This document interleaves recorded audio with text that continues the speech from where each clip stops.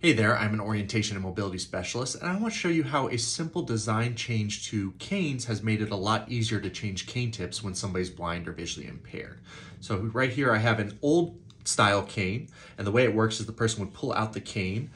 and then they would have to stick in a pen or pencil into the loop so the elastic cord wouldn't shoot back in when changing the cane tip. But now with new canes that are available, the person can pull out the cane tip,